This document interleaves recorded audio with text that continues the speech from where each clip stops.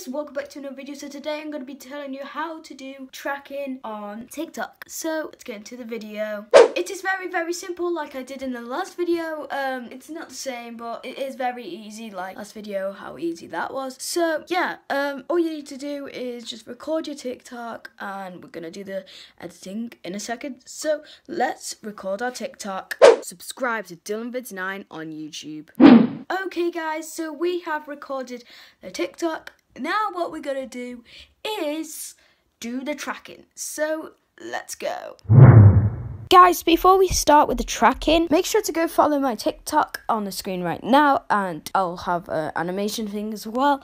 And yeah, go follow it. I'm at the road to 50 followers, so yeah, let's go. So all you want to do is, as I recorded it, you want to go here to upload.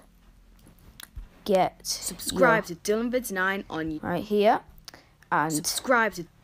So we're just gonna mute that a second. So guys, all you want to do is pick one you want, and I'm gonna, for example, pick this one.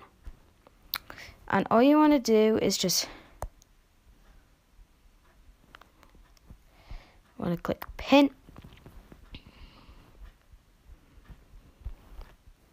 Pick the part you want it to be looking like at one certain part, and you want to click pin, and it's going to track your face. And as you can see, right there. And all you want to do is post it, and yeah.